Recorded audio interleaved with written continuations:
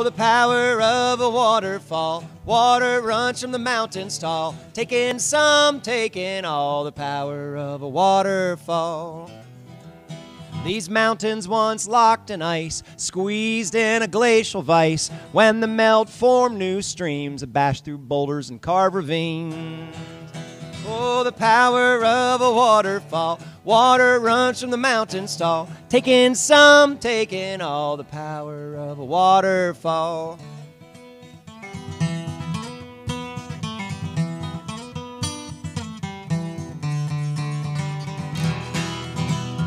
There's famous ones like Niagara Falls, quiet ones like the Seven Tubs. No, the drive takes a while. My favorite is Ohio Pile.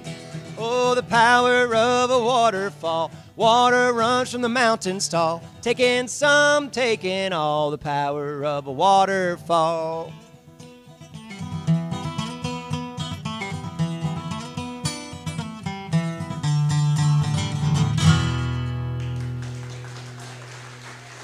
Thank you.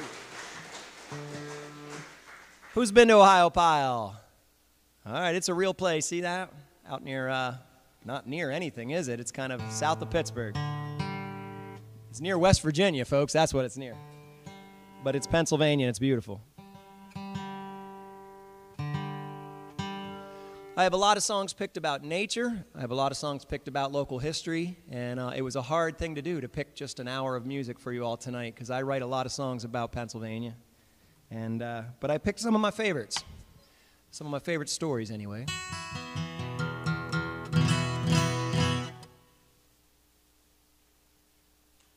This is a song about the walking purchase, and you all learned about the walking purchase in middle school. You all did. So I'm sure you're experts and you remember every detail, right?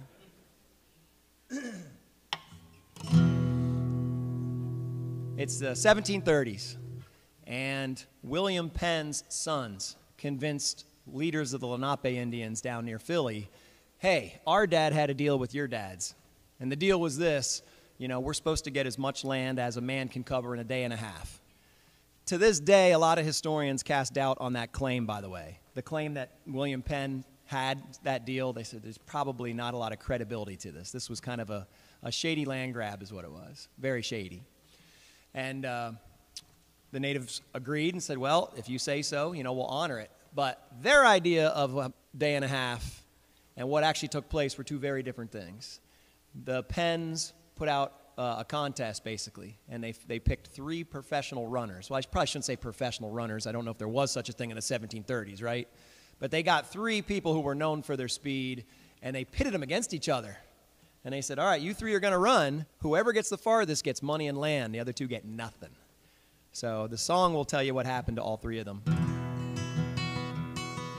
And you might be sitting here saying, what's that got to do with Towanda? You said that's Philly.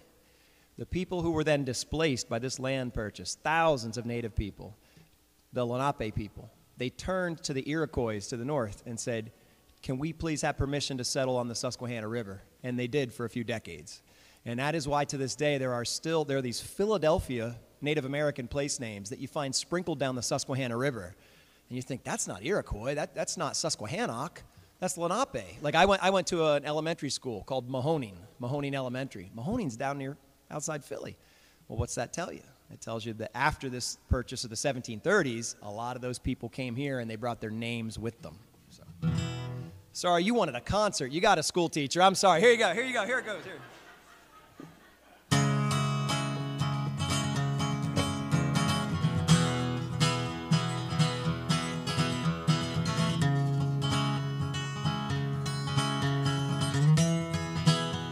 Three woodsmen known for being fast, promised land and money if they passed. The Indians could hardly keep up and said they never smoked a pipe or stopped to hunt. It started at the old chestnut tree, sunrise September 19th. 2 hours in Jennings was done. He never recovered from his run. Run, Yates, run up the Delaware.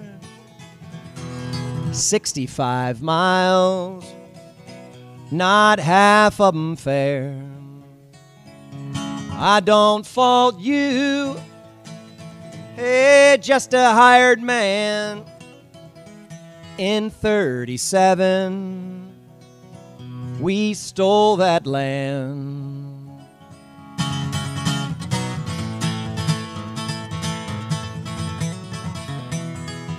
On day 2, it was Marshall and Yates. They had till noon of that day. Yates fell after a while. Marshall ran 65 miles. That day, Yates lost his sight. 3 days later, Yates lost his life. Marshall made it to Mock Chunk. At the end, to a sapling he clung. Run, Yates, run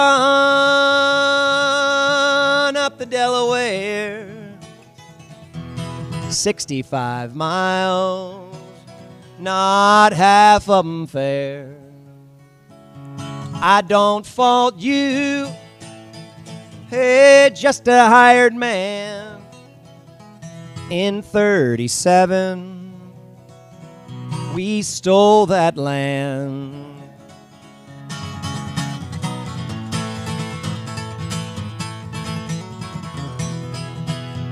New Tamis felt betrayed by the deal. Friends and brothers, they never cheat and steal. Marshall never got his land or the money that was promised by the Penns.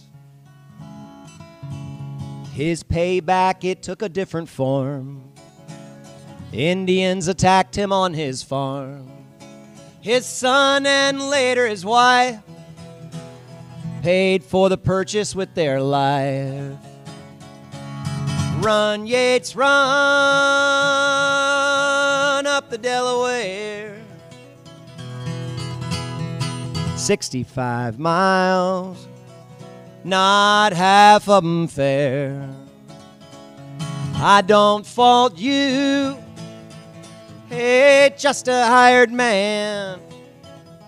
In 37, we stole that land.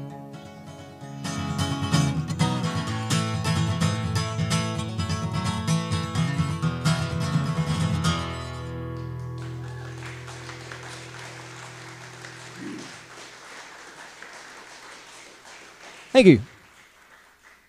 School teacher, it's going to be a quiz. How many miles did he go?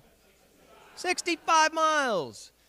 When I wrote the song, I didn't want to just turn it into a black and white picture of this was good, this was bad. It was muddy is what it was. I wanted to celebrate that 65 miles in a day and a half. That's a neat piece of American history right there. I wanted to celebrate that. All politics aside, that's incredible. Now, I said that to an audience a few months ago, and a guy came up to me. He's like, well, Van, I'm part of an ultra runners group, and I just want you to know 65 miles is not that big of a deal this day and age. I'm like, it was the 1730s. He's in moccasins running through the woods, man. He slept under a hemlock tree at night. Cut him a break. It's incredible. So there's that. I mean, those of us who call ourselves runners, we do a 5K, and we drink Gatorade and hydrate and carb load. What's that, 3.3 miles, and we think we're so tough? So the tragedy, there's so many tragedies in the story. Let's get it right. Jennings, he was the first runner to fall out. I guess his hips and knees were, they say, ruined for life. They say he never quite recovered. Yates, the guy I wrote the song for, he died of exhaustion. He ran so hard he was blind, and then 3 days later was dead. You might say, that's not possible. It happened, folks. He was in his early 20s. How hard does an early 20-year-old need to push their body to die from exhaustion? But he did. And the last guy, Marshall, who made it all the way to Mock Chunk, Jim Thorpe. Mock Chunk is such a better name. I call it Mock Chunk. He never did get the money that was promised. He didn't get land. And understandably, the Indians were mad, and they couldn't get to the untouchables, you know, the Penns. So who could they get to? Marshall on his farm. So they came to kill him. If you heard the last verse, he wasn't home, but who was? Who'd they get? Good job, students. Yeah. Yeah, his wife and son, maybe two sons. I've seen two different histories of that.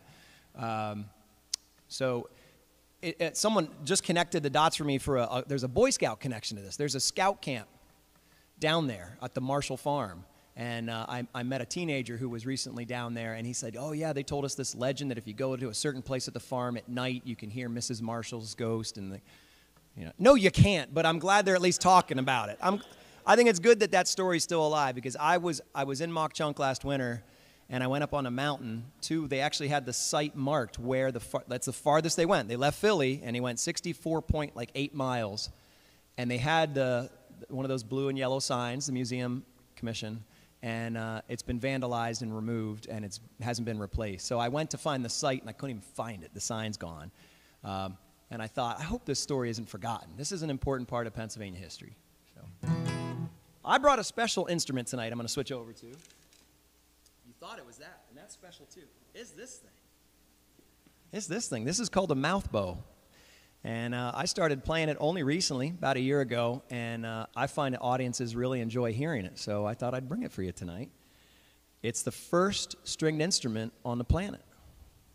And what do you think it was before it was a stringed instrument? That's exactly right. This is where it all started. Somewhere, thousands of years ago, one of our ancestors, singularly, think about it, it was one person picked this up and realized, hey, you can make music with that, and they did. And all the other stringed instruments we have on this planet, piano, banjo, Jimi Hendrix, Beethoven, all of it came from the hunter's bow. I just think that's so cool. Then I started playing it, and you know what I learned? We're one of the last places on the planet where people still play them. And when I heard that, I thought, well, then I need to keep doing this, because that's pretty cool. It's like Pennsylvania and down through the Appalachians, the southern Appalachians, and then like Papua New Guinea over in the Pacific. And we're like the only places left, but people all over the planet used to play these. And in fact, in the colonial era, when Europeans and Africans and Asians were coming to the Americas, this was the only stringed instrument that the Native Americans were playing. They played flutes and woodwinds, and they had instruments, but the only stringed instrument was this.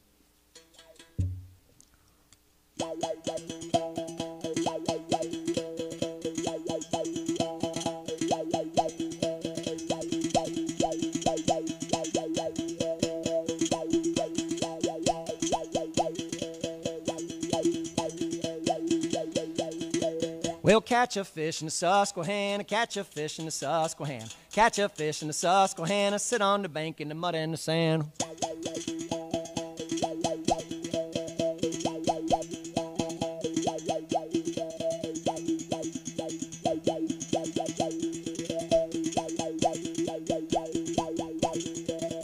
Wade right in up to your knees, wade right in up to your knees, wade right in up to your knees, don't go in the winter, you might freeze.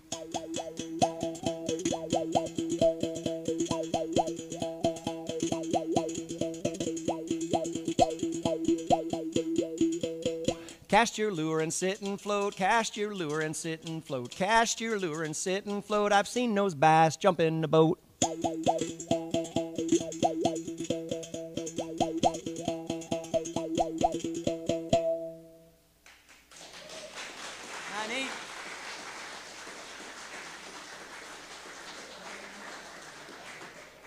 If you got young people in your family, you can make these. These are easy to make. They don't need to be flat like mine. I'm a logger on the side, and I'm embarrassed to say I did what's called barber chairing a tree. You're not supposed to do it, but when I did and it splintered and was all ugly, I grabbed one of those splinters and I made this. Because it needs to be green wood. That's the one thing, you want it to be green wood, so living wood. It can't be last year's dead stick or it won't bend. But you can do it with round tree branches. I was at a church camp last year and they asked me to come sing to the kids. I said, kids don't want to be sung at. Let's have them, make music with me. So we got there and broke out the saws and took some limbs off a maple tree. Just went down to the hardware store and got wire. And the kids were all making different size mouth bows. Within 20 minutes, we had an orchestra of mouth bows. They had a ball. So I teach agriculture science at Danville High School. And I'm supposed to teach forestry. And one of the key concepts is what's called tension wood and pressure wood when you're studying a tree. Because you have to know which side you're cutting. The pressure wood and the tension wood act very differently. And it clicked the other day, oh my goodness. There's the tension wood, and on the belly is the pressure wood. So my first week of school with my students, we're going to be making mouth bows. And when my principal goes, what are you doing making musical instruments? You're an ag teacher, I'll say. Show them, kids. The pressure would and the tension would. So, but we got to keep this tradition alive. So that's why I'm trying to become an advocate for this thing, because like I said, we're one of the last places on the planet people still play this. And I think that we should keep playing it, considering it's the first. It's the first stringed instrument. And the last thing I'll say on that is, I think the history books have it wrong. They say, thousands of years ago, a hunter sat around the fire and played probably his bow. It was a kid. It should say a hunter's kid picked up the bow. You know that that's how it started. Anybody with kids in a family, you know that their hands are on everything. There's no way a grown man went, I'm going to try that. Everybody in the village would look at him, but a kid could try it. So, and I just love, and the other thing I love thinking about is once it got established with our ancestors, do you think it was that age-old, the older generation criticized young people for how they played mouth bow? Oh, that mouth bow you play now is terrible. We used to play good songs in the old days. Give me that thing. And it's no different than us nowadays. So, last thing, did you notice I didn't slobber on it? I'm not kissing it. You put it right up to your cheek, kind of like that, and you change the cavity of your mouth, and that's what's giving you that wah, wah, wah. And if you really want to get fancy, play it sitting down and have it rested on your leg so that you can actually change the tension. That's out of my pay scale. But if you want to see it done by an expert, Buffy Santamarie, she's still living. She's a wonderful 60s and 70s folk singer. I mean, she's still out there. I shouldn't label her 60s and 70s, but that's when she exploded. And she plays the mouth bow. You can see her on YouTube, and she does that manipulating of the tension, and it's mind-blowing to me. I think it's awesome. But that's the mouth bow.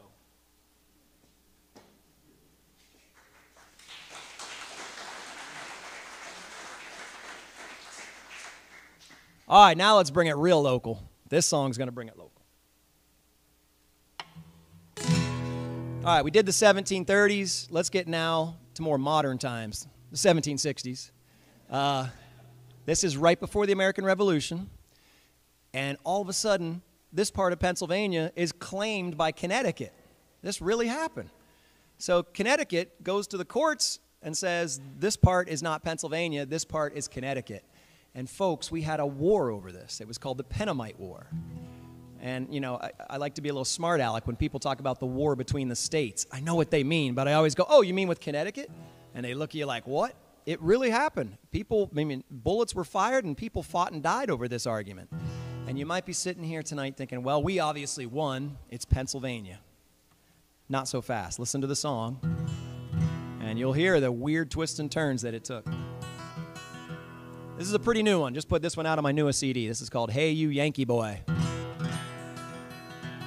As I drove through town tonight, I saw a New York Yankees banner hanging off someone's front porch. I thought, wow, they're still here. Those Connecticut Yankees are still here.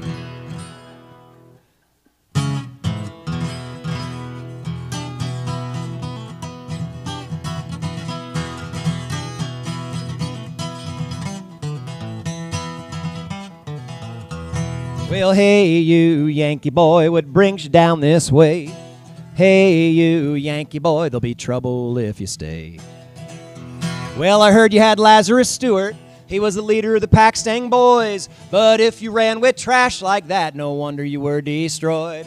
Up in Wyoming Valley, the great meadow it spread out. It was home to some Delaware where the Iroquois allowed. And it's, hey, you Yankee boy, what brings you down this way? Hey, you Yankee boy, there'll be trouble if you stay.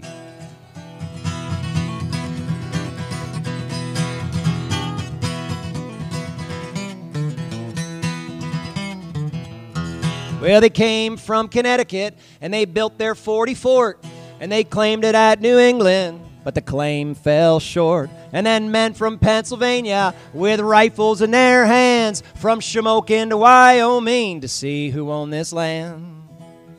The Connecticut boys, they stopped them, sharpshooters on the bluff. Pennsylvania then retreated. I guess they saw enough. But this world is a strange one. There's always twists and turns. Indians with tomahawks wiped out the 40 fort. And it's, hey, you Yankee boy, what brings you down this way? Hey, you Yankee boy, there'll be trouble if you stay.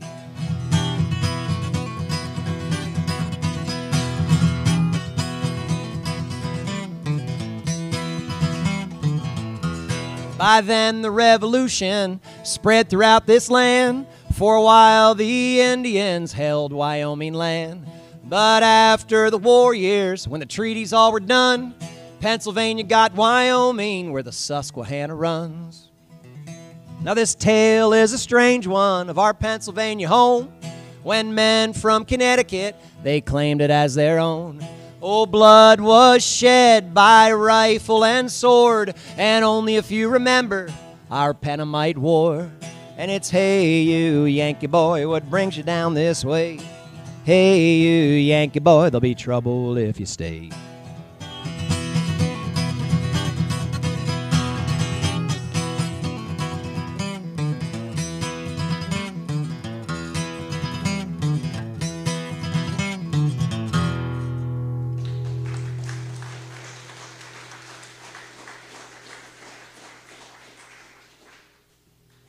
So we didn't win, right? I mean, we didn't. We got licked. My understanding was there were several skirmishes.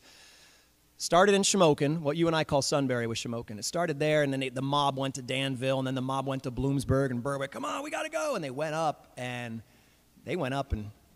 put their tail between their legs and came back down the Susquehanna. And then the revolution breaks out. And we kind of temporarily put our differences aside. You know, nothing unites people like a common enemy. And so Connecticut and Pennsylvania kind of put the argument off to the side for then. And boom, down the river comes the British with a lot of Native American warriors, and you have what is known as the Battle of Wyoming, or the Wyoming Massacre, whichever you prefer to look at it. And you've heard of Forty Fort, right? That was the fort built by the Connecticuters. Are they called Connecticuters? What do we call them? I don't know. Connecticutians? I don't know. We'll solve that later in the concert. But, yeah, it literally wiped them out. And so you could kind of say anyone that had a claim in this land dispute was no longer in the equation. So after the treaties were all signed, anyone that really cared from the Connecticut side, they were gone. And so Pennsylvania kind of got it by default. Isn't that weird? Yes. Good ears. So they had Lazarus Stewart among them, who was the leader of the Paxtang Boys. And I'm not a fan of them. You got it. And Pennsylvanians were split. Half the people wanted the Paxtang Boys to be held accountable for the murder of these totally peaceful Indians. And the other half were like, Indians are Indians. And so there was a lot of dispute. And while Pennsylvania was trying to decide what to do about this, he hightailed it north and joined up with the Connecticut guys. That's what he thought of Pennsylvania. He died in the battle, and his name is there. It's one of the only Pennsylvania names on the monument. That's what struck me. I went to the Wyoming Monument last year. I recommend it. You should check it out. It's down in the Wyoming Valley, and it's the only revolutionary battle that happened anywhere near our home, so you really should go see it. Gorgeous stone monument. It has the names of all the Americans killed, and they're not your Pennsylvania names. They're Connecticut names. But there's this Paxtang boy up there, Lazarus Stewart. All right, we're going to go into our coal routes now. That display out in the museum showing a Barclay Mountain coal mine is outstanding. It's outstanding. It's so cool. And I know things like that take up a lot of space in a museum, and it's hard to decide when you have displays. But I just want to thank the board of directors and everyone involved for having so much square footage in the museum dedicated to coal mining. It's a topic near and dear to my heart. And I'm going to sing you a song that's more about Hazleton area, but it's a story that has a lot to do with the entire country. Because what was going on in the late 1800s, and I mean late, this was now 1890s. This was when a lot of Eastern Europeans were coming in. This is when you had your Slovaks, your Poles, your Italians, your Lithuanians coming into our area. And there were all kinds of glass ceilings that would not allow Eastern Europeans especially to get higher jobs in the mines. They were pretty much kept as laborers. And where it really cracked is when their children started to be abused. In the breakers, the breaker bosses would beat on these kids if they didn't think they were working hard enough. And they were getting away with it. And finally it all cracked, and a bunch of the miners went out on strike.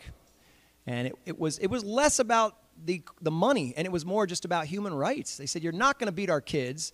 You're not going to keep treating us like second-class citizens. And they went on a peaceful march through the Hazleton area, and all they carried was an American flag. There's not a weapon among them. There's photographs to prove this. And when they came to Hazleton, the sheriff came out and said, don't come through town. And they didn't. They listened to the sheriff. They went around town.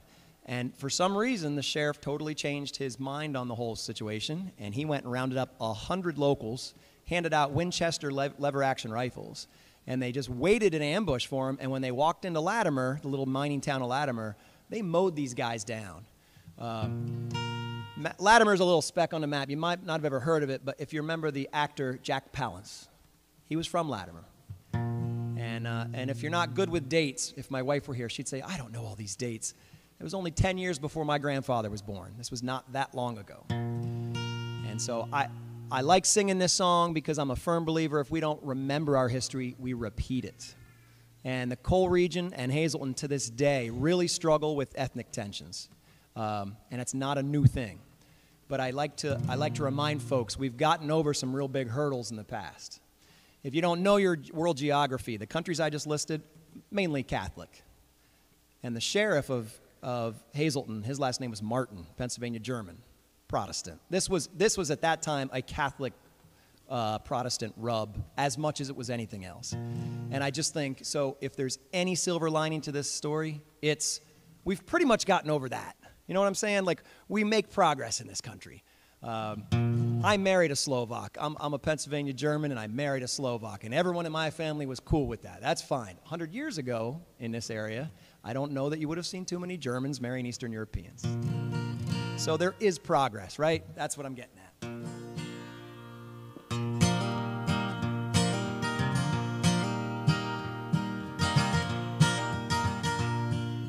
"1897, it's a cold September morning, and there's something in the air today that's chilling me to the bone.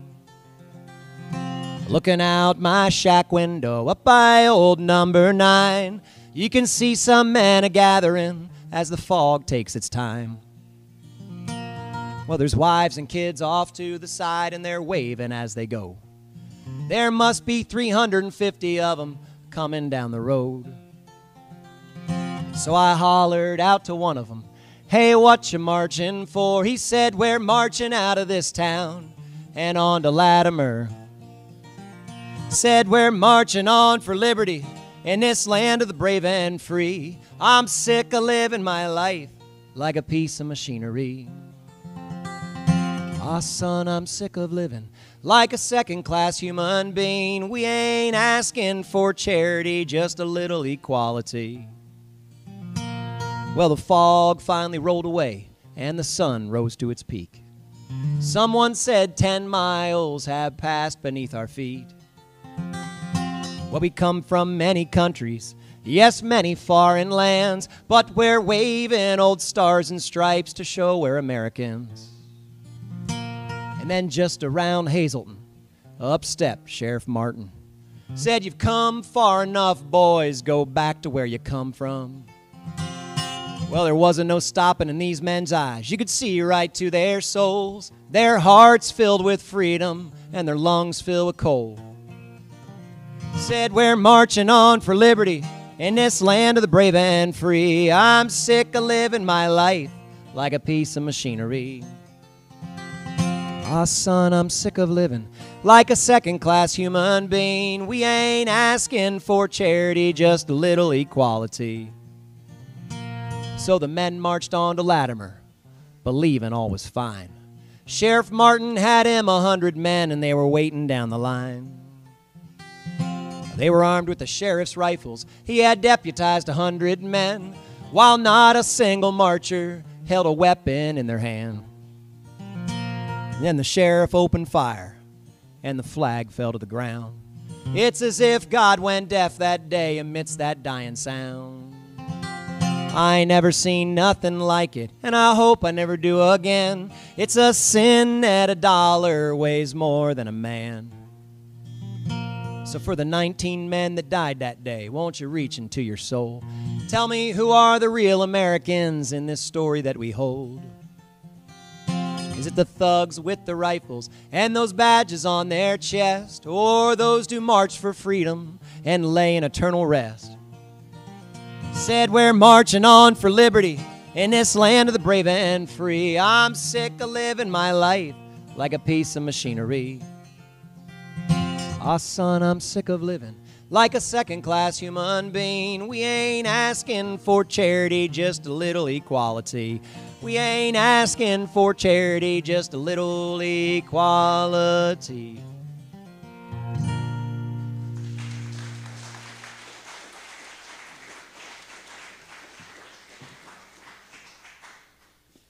I wrote that song after participating in the 100th anniversary march.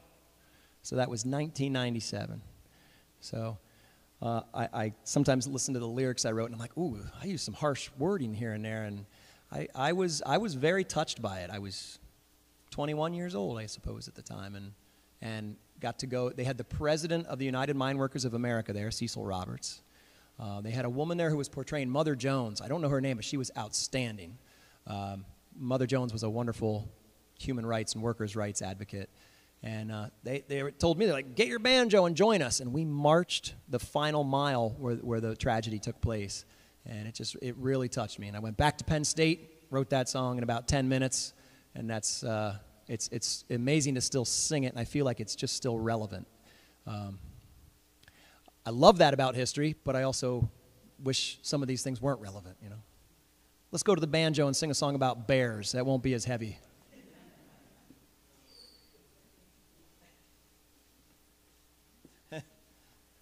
I had a guy come see me once. He said, Van, my wife said we can't go see you as often anymore. I'm like, why? You're at like all my concerts. He's like, I know. She said, all you sing about is depressing stuff. So we're going to change that. I'm going to sing you a song about bears. I love bears.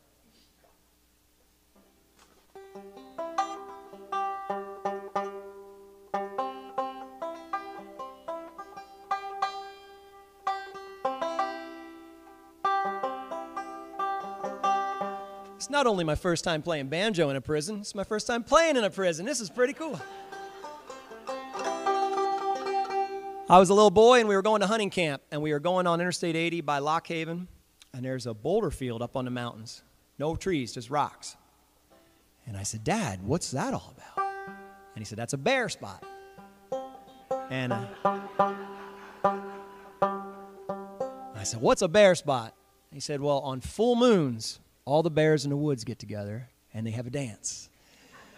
And they dance, you know, big 600-pound bears, they wreck all the blueberries and the hemlock, and next morning there's nothing on the dance floor but dust, and it washes away and you got a bear spot. I said, Dad, how do you know that? And he said, well, my dad told me. So that's what this song is about. I wrote it with my brother. It's called Where the Bears Dance.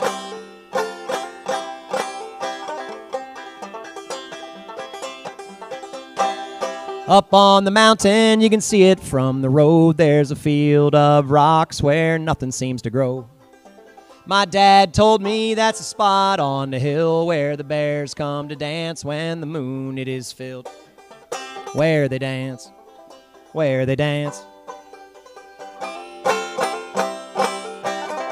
where they dance, where they dance.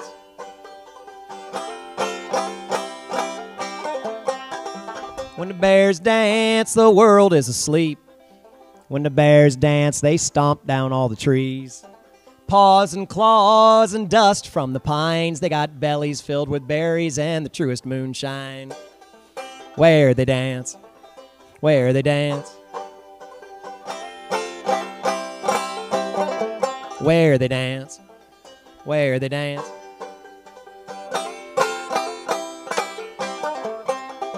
So if you're out camping on an overnight stay and you wander from your camp and you find the bears at play, don't take no photos to prove what you saw. Just join in the good time and dance with them all. Where they dance, where they dance, where they dance, where they dance.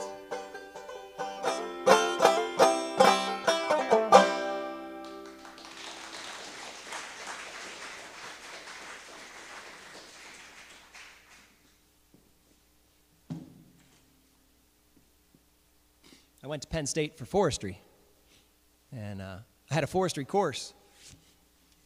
And the professor loaded us up on buses and took us on a field trip to, I don't remember if it was Bald Eagle Mountain or where we went, to a bear spot. And he gave a lecture on glaciation and freezing and thawing and bedrock and all this stuff. I raised my hand. And with a straight face, I told my professor what my dad told me, and he just looked at me, and he kept lecturing. But I guess my point is he never said I was wrong, right?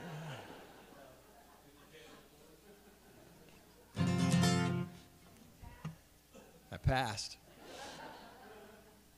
Goodness gracious. Let me get my harmonica here.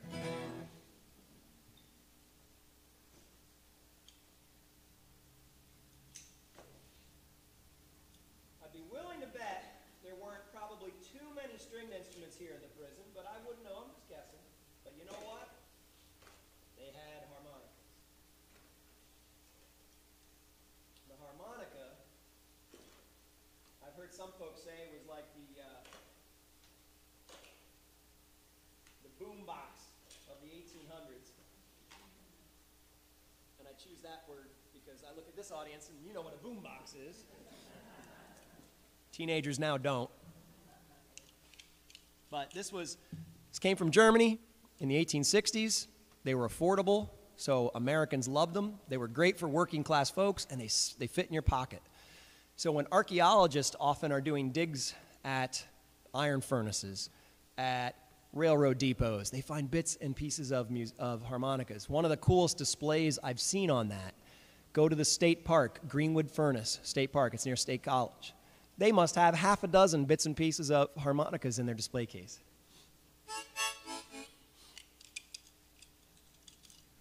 So I want to put a little harmonica music into the program because we historians get guilty of taking guitars everywhere, and boy, you'd think everybody had a guitar in the old days, and they didn't. Not practical. You know, if you were in a logging camp or a coal town, that's no place for a stringed instrument like this. Fiddle, maybe. The harmonica, absolutely. All right, this song is going to touch on the 50th anniversary we're celebrating right now, the flood of 72, Agnes. I won't make you raise your hands and say if you remember it because it'll tell us all how old you are. But I wrote this during the flood of 2011, which every community's affected a little differently by different floods. And I've noticed like Towanda Creek has had some really rough floods recently. But where I live in Danville, 2011 was the big one that I lived through. But you'll hear in the song, I compare it to 72. Because how can you not? That's what all the elders talk about. My whole life, that's all you hear about, flood of 72.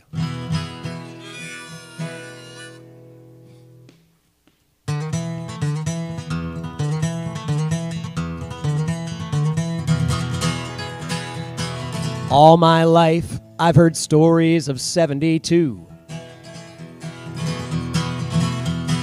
Hurricane Agnes brought the river up to 32 feet.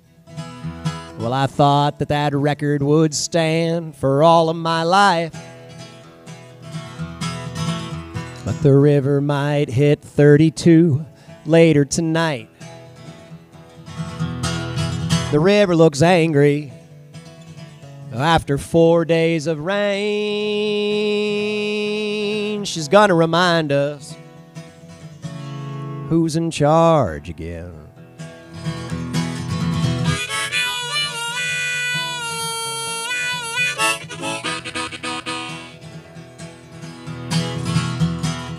Got word this morning to go sandbag in town. So we headed over Bald Top Road, the only road still around. Had to bag a wall from Mahoning Creek. By noon, the foreman said we'd hit 6 feet. The river looks angry after 4 days of rain. She's gonna remind us who's in charge again.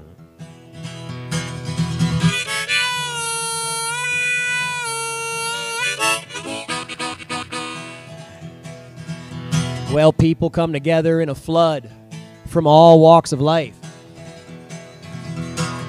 I saw a banker on my left and county inmates on my right. If the levee holds, most of town will stay dry. But they don't have a levee across the river in Riverside. River looks angry after 4 days of rain. She's gonna remind us who's in charge again.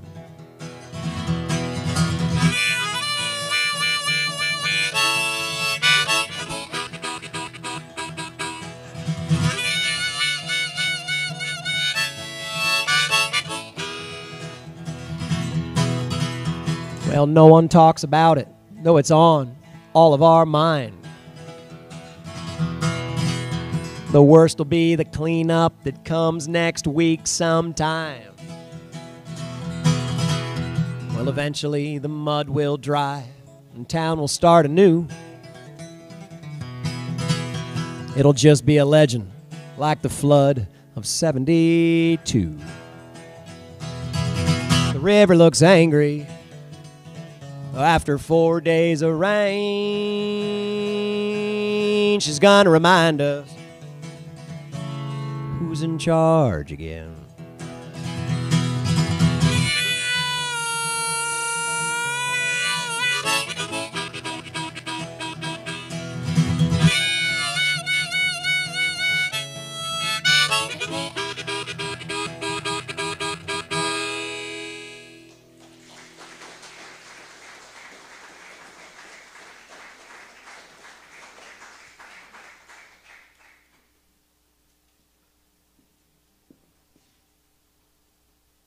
And as I always tell my students, but don't worry, there'll be no more floods, kids. You know, it's all over.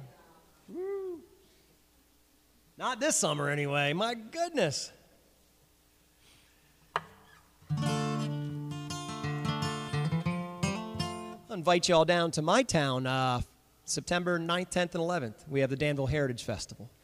And one of the things I'm most proud of being involved with that festival is we make education and history first and foremost.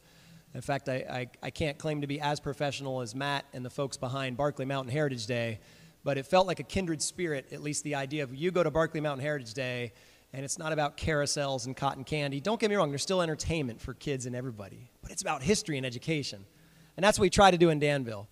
It's coming up here the 9th, 10th, and 11th, and the reason I mentioned it after just talking about the river is because for about, 6 years in a row for the Heritage Festival, I've advertised that on Saturday, September 10th, we'll go for a hike out into the river, and I'll show everybody the eel dam. There's an eel dam in the Susquehanna River, likely made by Native Americans. And every year, we have too much rain, and we haven't done a hike to the eel dam ever. But this year we are. Yes. Yeah, eel weirs in Danville, they call it the eel dam. It's one of those weird regionalisms. Was there one near where you... Yeah.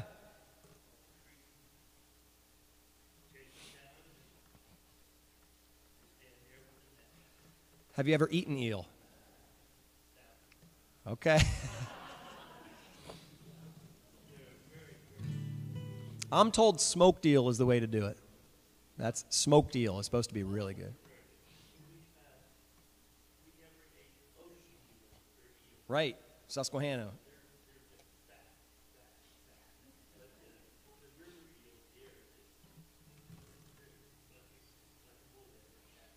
That's great.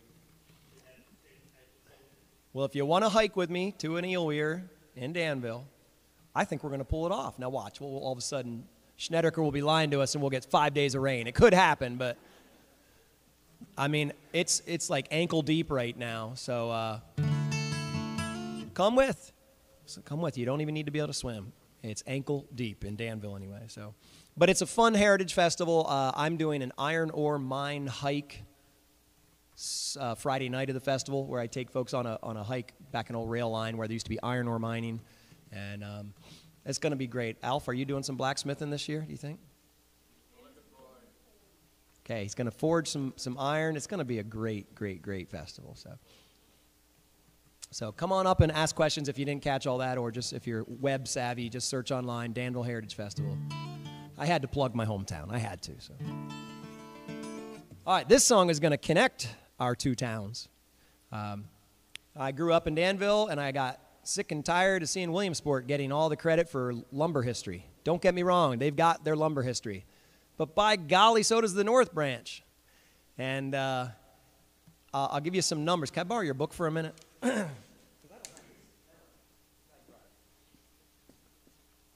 This book is long out of print. This is not a sales pitch because I have one copy of my own book, and Alf and his mom brought a copy tonight. But in my book, I couldn't remember these numbers. Here it is. Listen to this. From the 18th to the 23rd of May in 1833. I'm not emotional. I'm just choking on some dust.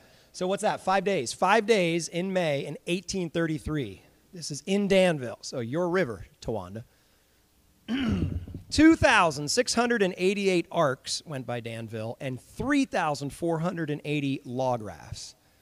So that averages out to 1,000 rafts or arcs per day, or between 1 to 2 rafts every minute of daylight.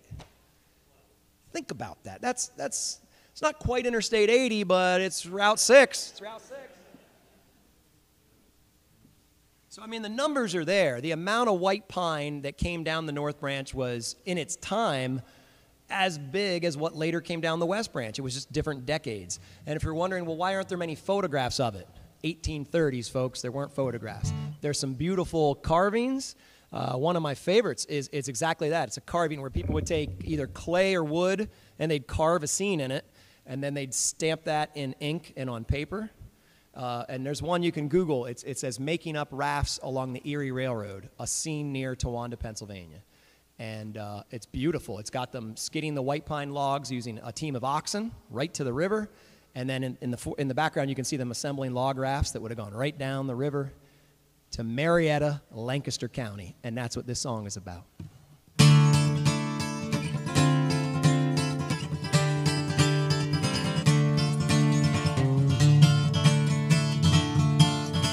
Oh, the war, it was over, Mr. Lincoln had won. I drew my Navy wages and returned to my home, to Sullivan County where my grandfather came.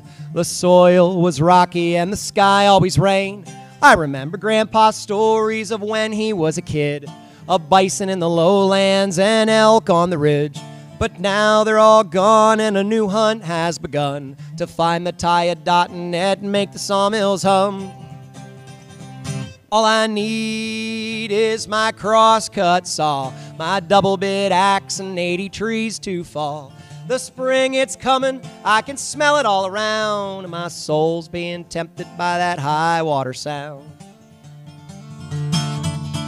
Up on the Loyal Sock, it's straight and it's tall. There is pine up there like you ain't never saw.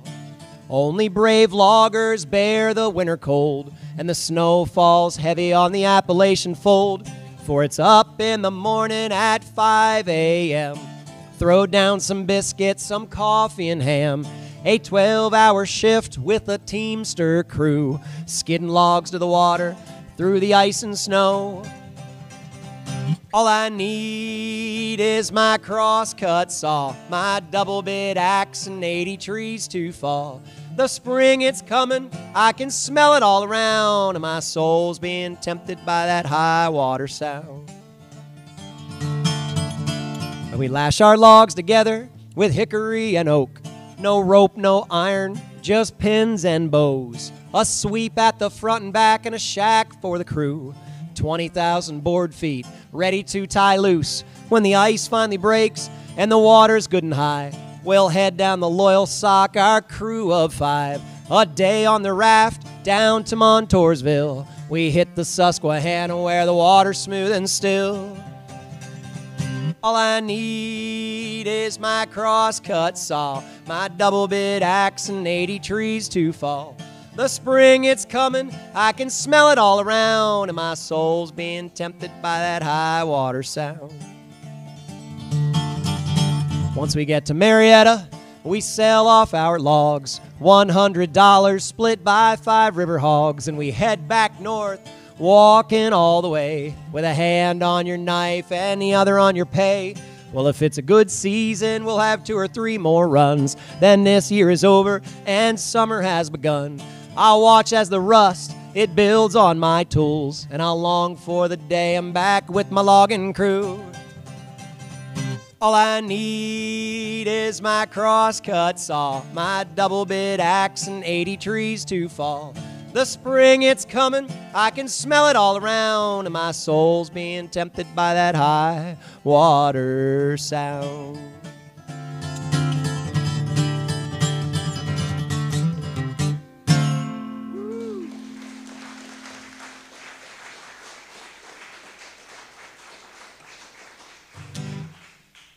If you're like, now wait, you said North Branch, and then you're mentioning Loyal Sock Creek and Montoursville. Well, I know. I was talking about our river, but I wrote that song about the Loyal Sock. But I still cut Williamsport out pretty nicely, didn't I? I don't have an anti-Williamsport vibe. Far from it. I'm just more like, okay, that's great. You have your story, but let the rest of us get our story told.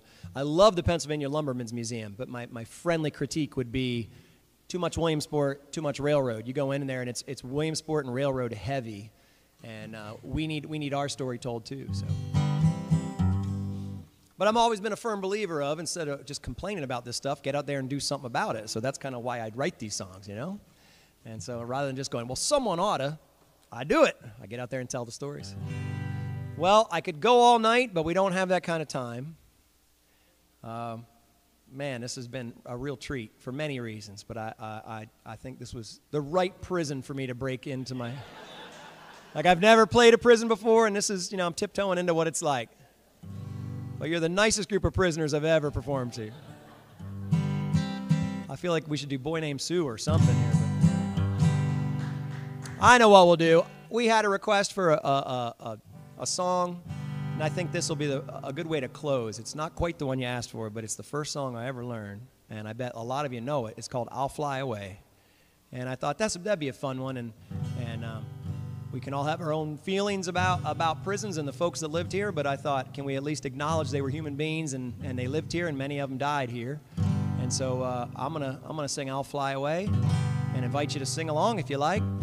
And thank you so much to Matt for inviting me to perform for you all tonight. This was a real treat. Thank you, Matt. Here we go.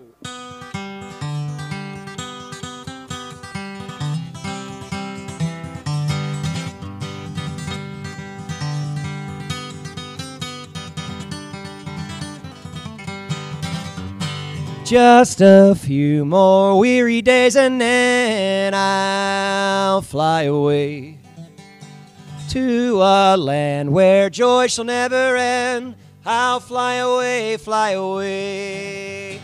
I'll fly away, oh glory. I'll fly away in the morning when I die. Hallelujah, by and by. I'll fly away, fly away.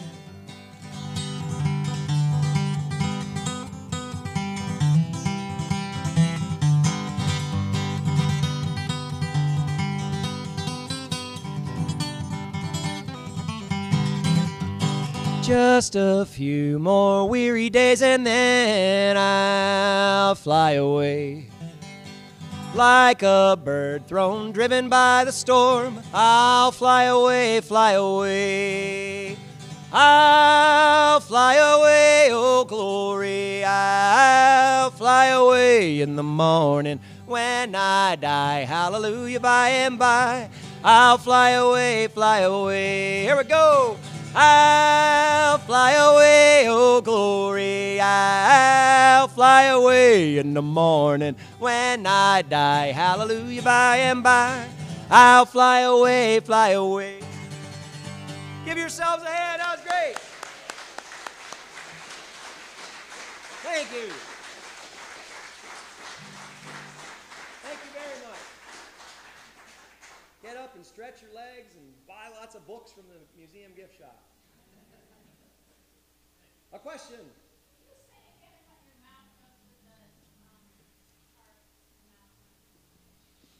The way it works for me, the mouth bow, I hold it kind of right up to on the outside. It's on my cheek. It's not on my lips. And I'm kind of manipulating the shape of my mouth.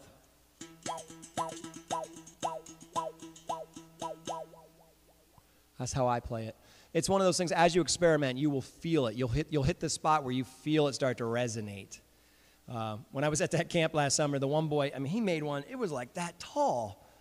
And I'm like, young man, what are you doing? He's like, I'm making a bass cannon. Whoa, whoa, whoa, whoa. It was like low, but. So you can, I still have been experimenting. I don't know what the magic is to get the best sound, but that's kind of also the scientist in me trying to get more people to bring this thing back so we can figure out, is it length, is it arc, is it species of wood? I've had old timers say, well, it needs to be cedar. Okay, mine's oak. It's about as far from cedar as you can get. So I'm going to try cedar next. I had hardware store wire on it. And I just last week switched over to an old guitar string. I haven't made up my mind if the guitar string sounds better. I actually think the hardware store might be better than the guitar string. But yes, another question. I don't golf and I don't watch football. I don't know. I think normal men have other ways of occupying their time. And I am a happily married man, father of two, and I'm a school teacher. And a lot of the stuff I do with my family. So that'd probably be my answer. I keep it at home.